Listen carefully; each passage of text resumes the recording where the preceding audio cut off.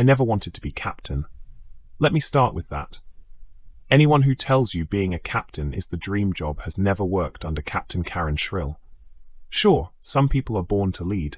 Then there's Karen, born to micromanage, complain, and somehow ruin even the simplest of tasks. I'm John Samuels, former second-in-command of the USS Vindication. It's important to clarify that I didn't earn my current rank through heroism, intelligence, or any semblance of normal competence. Nope, I got this command because Karen happened. And if you think that sounds ominous, you have no idea. Let me paint the scene. Karen, in her glory, was the type of captain who could turn a routine maintenance check into a 3-hour PowerPoint presentation about dust mites. You couldn't make this stuff up. The crew tried to love her. We really did. At first, there were polite nods, fake smiles, and the occasional, "Yes, ma'am! Great idea!" But eventually, even the most patient among us wanted to launch ourselves into the vacuum of space just to escape her endless tirades about, well, anything.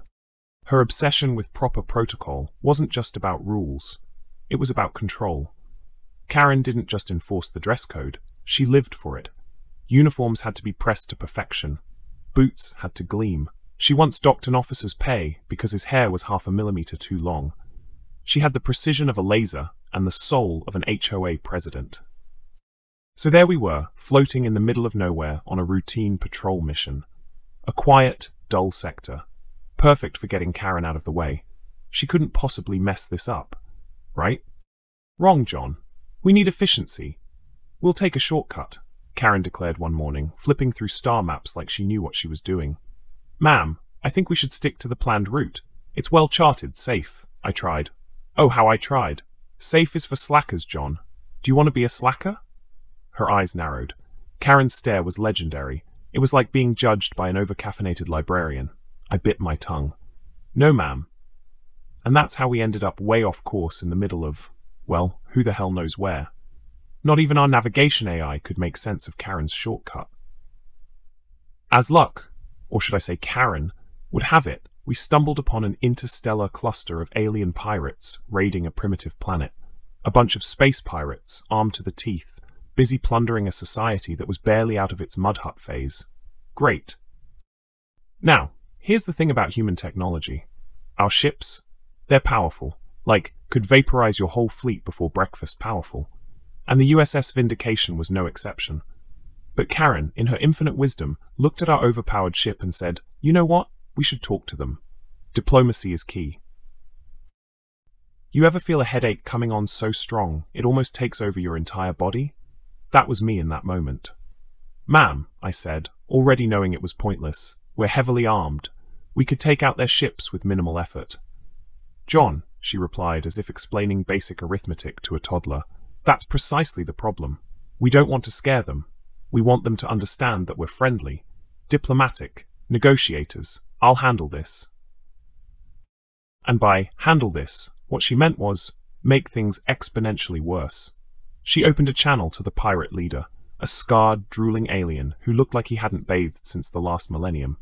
His voice was deep, guttural, and clearly uninterested in any sort of negotiation. "What do you want, human?" he spat. Karen cleared her throat, standing tall, as if she were delivering a TED Talk on polite conversation. "Greetings, representatives of whatever species you are. I am Captain Karen Shrill of the United Systems ship Vindication. I want you to know that I understand your situation. Life as a pirate must be hard, what with all the plundering and chaos. But fear not, I am here to offer you something far greater than riches or weapons.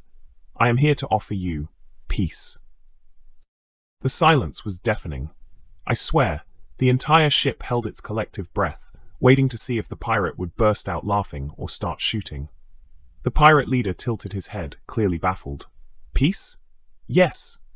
Karen's face lit up like she'd just invented the concept. "Peace, and perhaps some etiquette lessons. I'm sure your raiding techniques could benefit from a little more structure. Have you considered using customer feedback forms?" I was ready to eject myself out of the nearest airlock.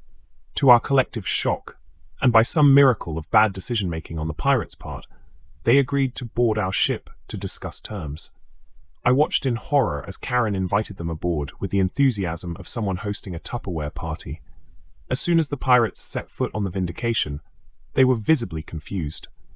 They'd expected resistance, lasers, maybe a dramatic last stand. Instead, they were greeted by Karen, who had prepared an actual PowerPoint presentation on intergalactic trade and manners. "I think you'll find that the key to successful piracy isn't just brute force," she explained, clicking through slides. "It's about presenting yourselves in a way that makes your victims feel respected. Now, let's talk about uniform standards. You'll notice that your current wardrobe choices are a bit disorganized." The pirate leader, who by now had given up trying to understand what was happening, glanced at his crew. They were just as bewildered. No one was sure if this was a trick, a trap, or if they had simply stumbled into the weirdest hostage situation in galactic history. I looked around at the human crew, all of us armed to the teeth, fully capable of retaking the ship at any moment. But we didn't move. We didn't fire a single shot. We just watched. Why? Because as much as we hated Karen, we had to admit it was kind of satisfying watching her torture someone else for a change. The pirates, hardened criminals, were visibly squirming under her relentless lecturing. One by one, they started to lose their patience. Karen had somehow turned a band of bloodthirsty marauders into a bunch of scolded schoolchildren. And you know what? It was glorious. But then came the real kicker. After about an hour of this madness, Karen decided to take things to the next level. "I think," she announced, "that the real problem here isn't your lack of manners. No, it's something deeper. You need a change of heart." What followed next will forever be burned into my brain. Karen dragged the pirate leader down to the planet's surface. You know, the primitive one? The one with mud huts and spears? Yeah, that one. She wanted to show him the value of humility. And the pirates, probably too confused to resist, let her do it. Now, here's the part where you're expecting me to tell you we staged a mutiny, took the ship back, and blasted off into the stars to escape the madness. But no, we didn't. We were curious. What the hell was Karen planning? And that's when things got weird. Really weird. We all followed her down to the planet, a mix of morbid curiosity and disbelief keeping us glued to the unfolding train wreck. Karen, in all her blustering glory, marched through the alien village with the pirate leader in tow like a misbehaving child. The villagers, a deeply religious, pre-industrial society, stared at us in a mixture of fear and awe. Of course, they had no idea what was about to hit them. Now, Karen had managed to mismanage every encounter up until this point. But by some cruel twist of cosmic fate, everything she did on this planet seemed to line up perfectly with the locals' religious prophecies. That's right, the prophecies. Apparently, these people were waiting for a messianic figure, some kind of divine being that would arrive in a great flying metal bird, covered in light and noise, to deliver them from their enemies. So, when Karen stepped off the shuttle, in her pristine uniform, barking orders at everyone, aliens, pirates, her own crew, it was like the stars had aligned. "Now, this is how you do a proper introduction," she boomed, gesturing grandly to the sky, as if she'd choreographed her own arrival. "I expect gratitude for saving you from these uncultured ruffians." She gave the pirate leader a withering look. "Now sit up straight. We're going to have a talk about respect." The villagers knelt, not out of terror, but out of reverence. They began chanting something in their guttural language, and one of them, I swear this is true, presented her with a ceremonial staff. A staff, which Karen immediately took, of course, thinking it was a sign of her natural authority. "Oh, what a quaint gesture," she said, waving the staff in the air as if she were conducting an orchestra. "See, this is the respect I've been talking about, people." The pirates looked at each other, dumbfounded. The human crew just stood there, mouths agape. And me? I was wondering what kind of nightmare I'd stumbled into, where Karen was now a goddess, and we were somehow along for the ride. "John," Karen called out to me from across the village square. "These people understand order. They understand leadership. I'm going to teach them how to civilize this place. There's so much potential here. Just look at this architecture." She gestured toward their mud huts, as if they were the pyramids of Giza. "Ma'am," I said, desperately trying to think of an excuse to get us back to the ship. "Maybe we should let them, manage their own affairs? We've got other duties." Nonsense, John. These people need guidance. They've been waiting for someone to show them the right way to do things. At this point, I was trying to decide whether to laugh or cry. This was peak Karen. She turned an alien pirate raid into a self-appointed mission to teach a primitive society about manners. And they were buying it. The pirates, meanwhile, were losing their minds. The village was quickly transforming into some kind of bizarre revolutionary camp, led by none other than Karen herself, while the pirates were forced into increasingly humiliating roles. Their leader, the same guy who had swaggered onto the Vindication with the confidence of a space warlord, was now sitting cross-legged in the middle of a circle of villagers, listening to Karen lecture about proper posture. I don't know if it was Stockholm Syndrome, sheer confusion, or some combination of the two, but Karen had these pirates wrapped around her finger.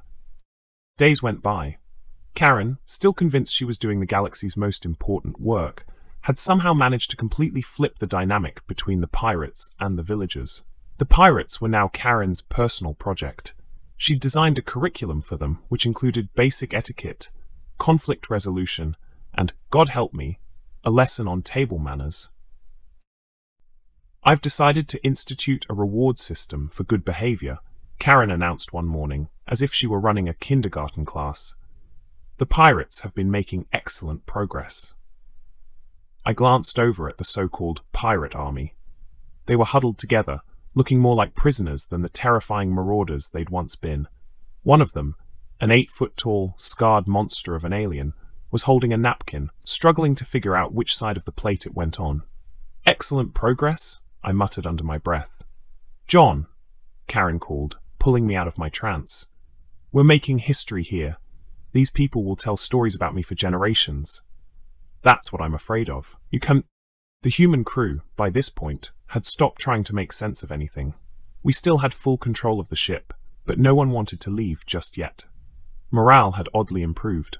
Watching Karen systematically dismantle the pirate crew's spirit was like live theatre. Sure, we could have left, but why miss the show? One of the more seasoned crew members, Lieutenant Jacobs, approached me with a grin. "Sir, I've got 50 credits on Pirate Captain Snaggletooth over there cracking by the end of the week." I rubbed my temples. "Jacobs, you know gambling on alien breakdowns isn't exactly in the handbook, right?" He shrugged. "It's not like we're going anywhere." As much as I hated to admit it, Jacobs was right. There was a dark sort of humor in all of this. The pirates, once feared and ruthless, were now like students stuck in an eternal classroom where the only escape was doing things Karen's way. And honestly, they didn't seem to have the energy to rebel anymore. Then things took an even stranger turn. Karen, high on her own power trip, decided that the local villagers needed to rise up against the pirates. Now the pirates were already broken, but Karen wasn't satisfied. She wanted drama. One evening, Karen rallied the villagers in the village square. The aliens gathered around her, holding primitive torches and chanting. The pirates, clearly terrified, were pushed into the center of the crowd. Karen stood atop a wooden platform, the ceremonial staff in hand, and began a speech that will haunt my nightmares forever. "My people," she shouted, her voice echoing through the alien village. "Today we rise. No longer will we live under the tyranny of poor behavior. Today we correct the mistakes of the past. Today we teach these pirates the true meaning of civility." The villagers cheered. The pirates whimpered. I wanted to die. "And to mark this historic occasion," she continued, with a flourish of her staff, "we will hold a revolution. A peaceful one, of course.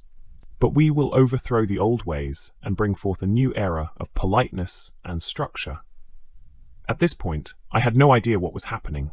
Was this a mutiny? A coup? Some kind of galactic manners uprising? None of it made sense, but the villagers were eating it up. They began marching toward the pirates, torches in hand, chanting phrases they'd obviously picked up from Karen. "Say please," one of them yelled. "Thank you," shouted another. The pirates, completely demoralized, sat down and began apologizing profusely for their past behavior. I caught a glimpse of their leader, who was trying to hide behind one of the mud huts.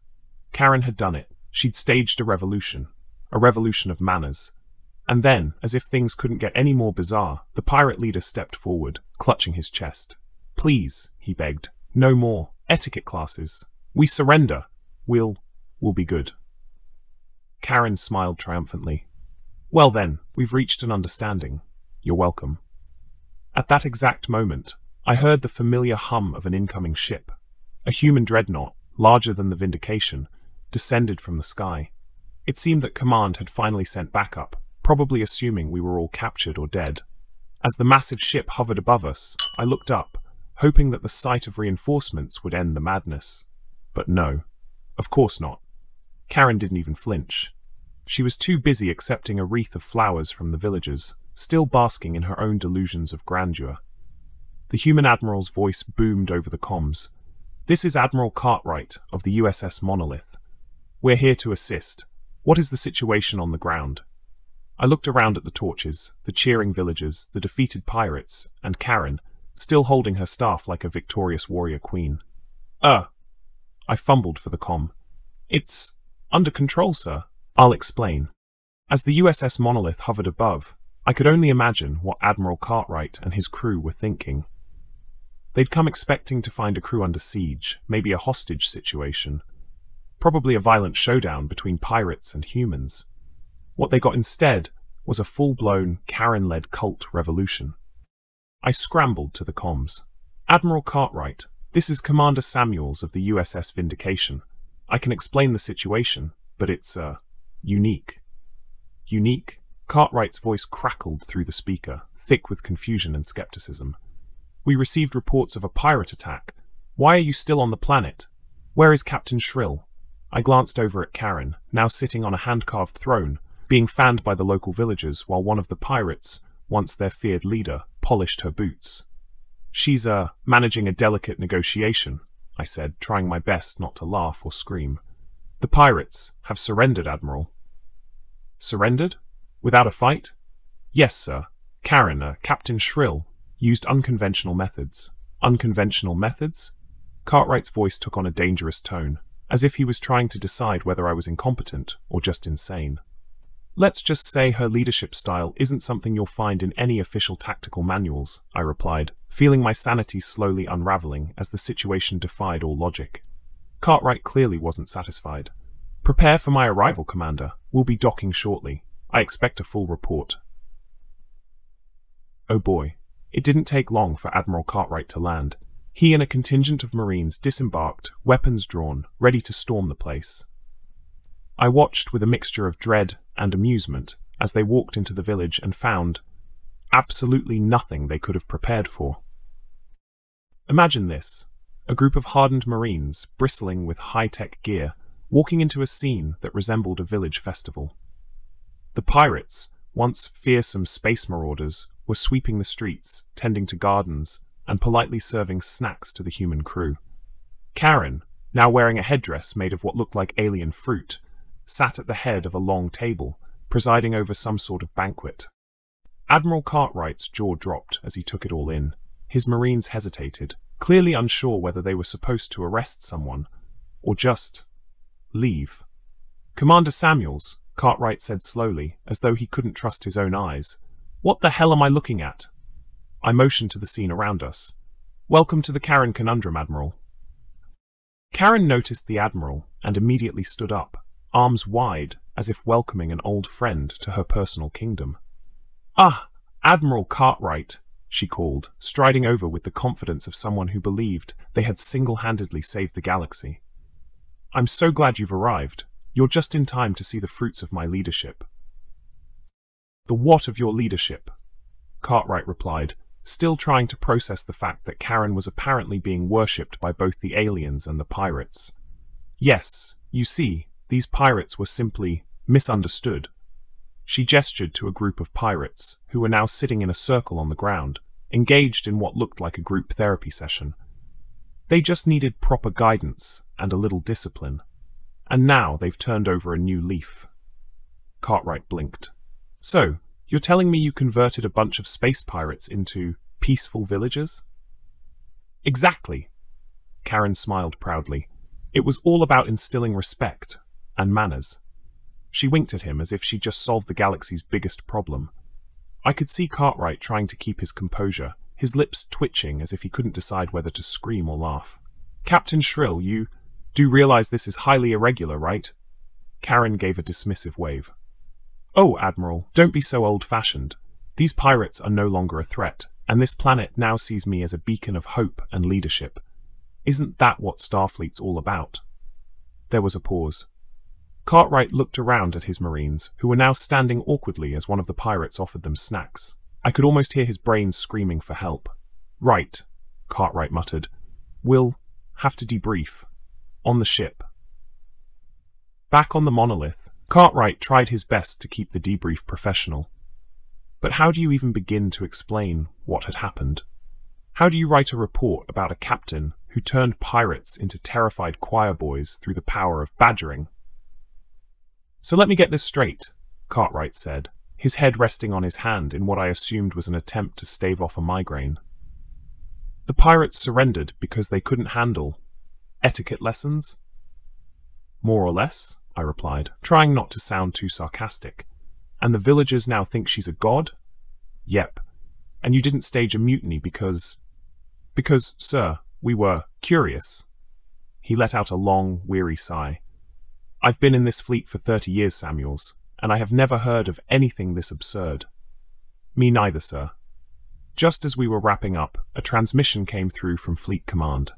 It was the kind of transmission that made your heart sink before you even heard the message. The kind where you know something stupid is about to happen. "Admiral Cartwright, this is High Command. We've reviewed the report on Captain Shrill's handling of the pirate situation. It appears that her unconventional methods have had an unexpected ripple effect. Pirate activity across the sector has plummeted." Cartwright blinked. "Excuse me, what?" The voice continued. "Reports indicate that word of Captain Shrill's negotiation tactics has spread through the pirate ranks. It seems they believe she is some sort of omnipotent human force of terror. Many pirate groups have disbanded rather than risk facing her." I almost choked. Was this real? "Therefore," the voice concluded, "Captain Shrill is being promoted to Fleet Admiral of the 37th Fleet, tasked specifically with handling all pirate-related activities in the galaxy." I saw Cartwright's face drain of color. "You've got to be kidding me." "No, sir. Fleet Admiral Shrill will now oversee the newly created Anti-Pirate Command, effective immediately. Command out." The room was silent, dead silent. Cartwright stared at the wall as if it had just insulted his entire family. Karen was going to be in charge of the entire pirate problem. I don't know if it was the absurdity of the situation or sheer exhaustion, but I started laughing. Quietly at first, then louder. Cartwright shot me a look like I had lost my mind, but I couldn't stop. Karen had somehow turned into the galaxy's ultimate anti-pirate weapon through sheer incompetence and the power of being an insufferable human being. Cartwright rubbed his temples. "Samuels, this is going to end badly, isn't it?" I managed to catch my breath, wiping a tear from my eye. "Oh, absolutely, sir." And that's how Karen Shrill, the worst captain in the fleet, became the most feared name among pirates across the galaxy. As for the rest of us, well, we're stuck here in her shadow, watching the galaxy brace itself for what's to come. Because if you think pirates were bad, just wait until they meet Fleet Admiral Karen. The end. Or perhaps the beginning of a galaxy-wide nightmare. Thank you for watching. Like, share and subscribe for more original content. New chapters and standalone stories uploaded weekly.